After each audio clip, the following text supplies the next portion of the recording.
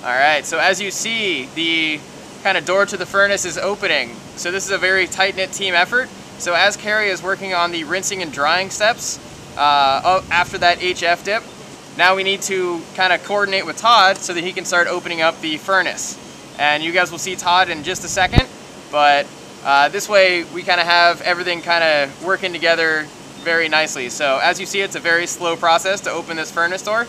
And we do that because the temperatures are so high, we don't want to crack anything that's inside or that we can access. So it's going to be a somewhat slow process. Therefore, once Carrie's adding that to the rinsing and drying steps of the kind of cleaning steps, that's when we can start to open this so that we can actually move forward and prepare the furnace. So it's a nice, quick, fluid process. All right, so I'll go ahead and explain some things about the furnace before we actually load into it. So this blue box right here, that's called the mass flow controller. That's going to control the amount of gas that we're going to allow into it, as well as the rate that is coming in. This stainless steel box right here, you see this water line coming out, so that's going to be where our steam is going to be generated from.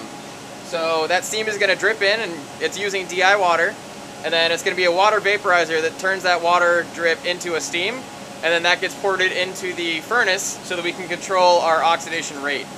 So that steam is what actually causes it. And in just a second here, we'll go ahead and show you around the side to show you where the thermocouple is, where we're actually going to measure that temperature inside. Alright, so we got the gas kind of flowing in through the back of the tubes.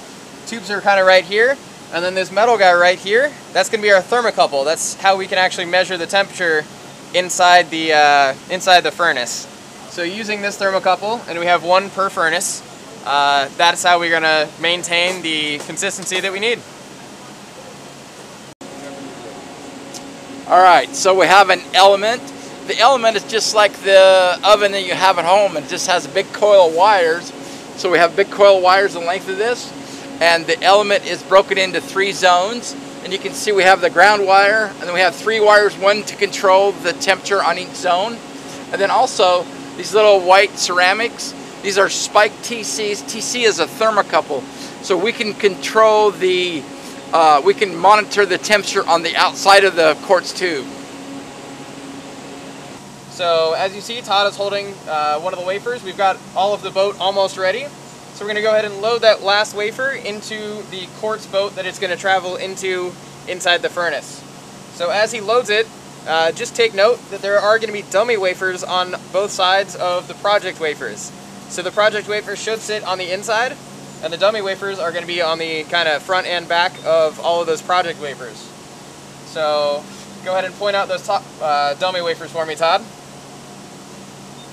All the way down to that, and then all of those back there. Perfect. So the reason for those dummy wafers is so that we don't get inconsistencies in our oxide growth. So if we have any of those wafers on kind of the ends, first of all, we're going to have a temperature difference from the very end of the furnace into where the wafers will sit. Secondly, as we're getting that airflow in and that steam generation, that circulation is going to be kind of bouncing back and forth. So as it's going one way, it's going to hit the wall and bounce back the other way. So what's at the front and the back of that boat is going to get hit from both sides kind of a lot more than everything else. So having our wafers in the center is what we need to do so that we have consistency of our oxide growth. Where they're at as far as in the center kind of depends on the furnace itself and how many project wafers you have. All right. So I'm going to take, we're all Sun Devils, right? So I'm going to take my Sun Devil fork and load these wafers up.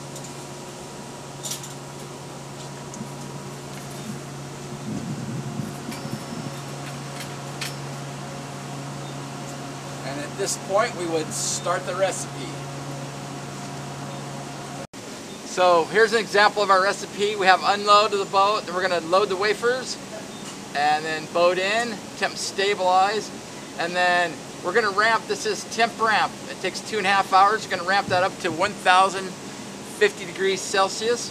We do it over 2.5 hours to slowly increase so we don't cause any thermal stress on the silicon wafers. And then we do a stable temp, and then the pre-steam flows pure oxygen to kind of clean all the nitrogen out of the tube. And then you notice here with steam 1, The thing I want to point out about Steam 1 right now, we have an entry of 3 hours and 15 minutes. We can change that time to vary the thickness of our oxide. So we're ready to start the recipe. All we're going to do is push run, and now the control system will take care of everything automatically. We can see that the time is 11 hours, 44 minutes.